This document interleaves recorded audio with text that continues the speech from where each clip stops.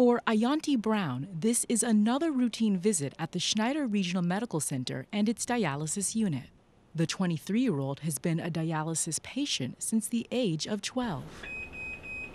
Back then, she was the youngest patient, and a decade later, she still is. I am on dialysis. I have end-stage renal disease. I had it since I was 12, and I guess I've been suffering with it ever since.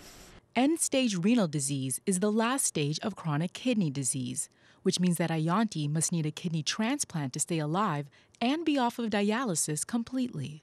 For 10 long years, she's been receiving dialysis treatment 3 days a week for 3 hours at a time. I went to middle school, Bertha C. Bushalty, and I was leaving school and coming to dialysis. After dialysis, I will just go home and eat and rest.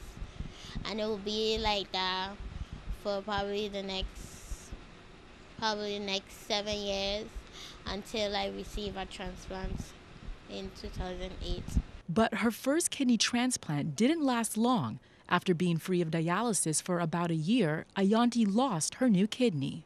The day when I was feeling sick and I had to go to the emergency room, I called my mom and I was like, "Mom, I lost my kidney. I think I'm losing it." She was like, "Don't say that." And I was like, "Yes." The next day I had to fly out to go to Miami. And while I was there, they told me I lost my kidney. 3 years later, the memories are still painful. Her dream to finally have a life off of dialysis was crushed. I waited so long for the kidney and I felt so much better to finally be off of dialysis and have a normal life. Then when they said I lost my kidney, it was like I lost my life. It was just so hard. And I couldn't stop crying. Even today when I talk about it, it makes me cry because I really wanted that kidney. Iyanti is now on the waiting list for another kidney transplant. Medicare will cover 80% of the total cost of the surgery, but Iyanti will still have to find about $50,000 to cover the remaining 20%. I've realized that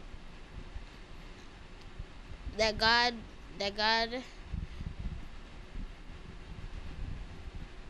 helps you, and God doesn't let you have things that He knows He's not gonna help you. She hopes that help comes in the form of a new kidney and that help comes soon. Allison Bourne-Vanneck, News 2.